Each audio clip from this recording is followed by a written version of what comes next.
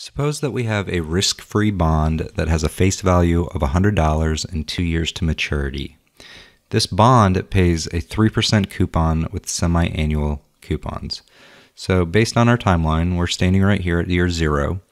And so our coupons will be $1.50. That is 3% divided by 2. Because these are semi-annual coupons. And then at year 2, our cash flow is going to be the principal of $100 plus that final coupon of $1.50. So our total cash flow at year 2 will be $101.50.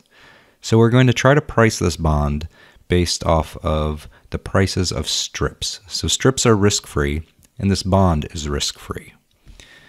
The prices of strips here are given for each 6-month cash flow.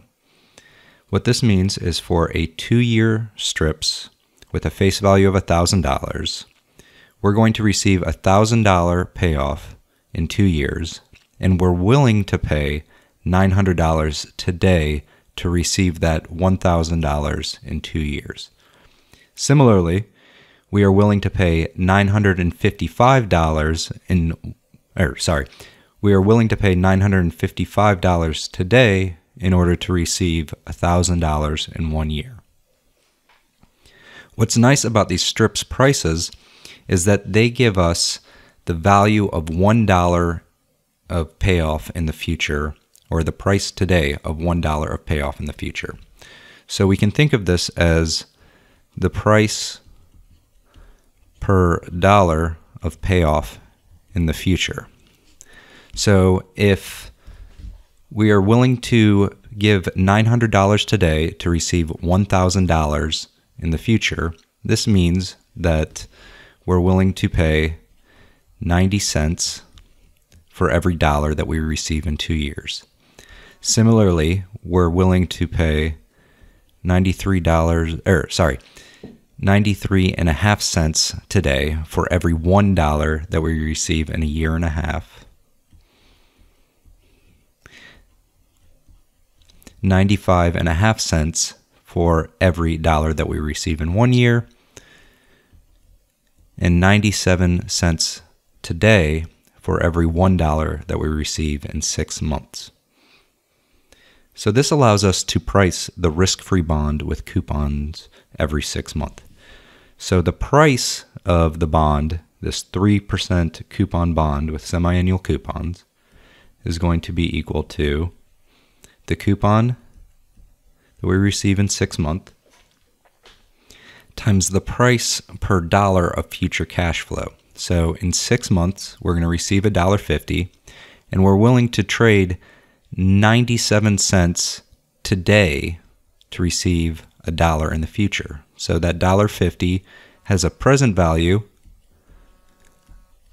of $1.50 times 97 cents.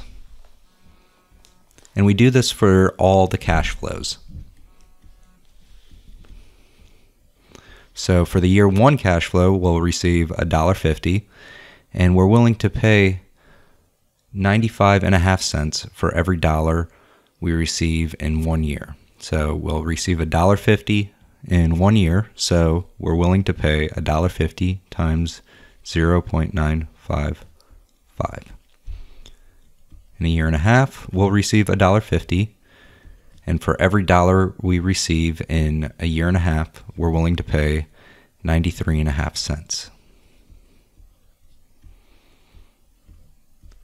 In 2 years, we're going to receive $101.50. That is the principal payment plus that final coupon.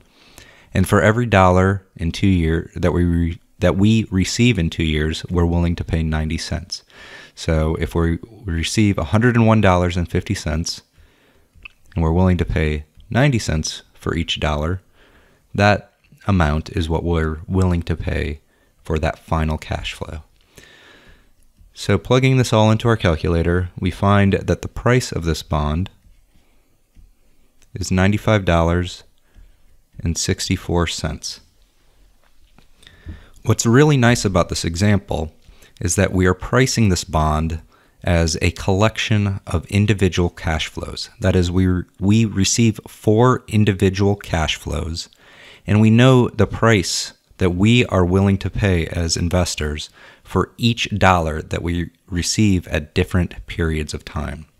So for that 1 year cash flow, for every dollar that we receive in 1 year, we're willing to pay 95 and a half cents for every dollar that we receive in 1 year.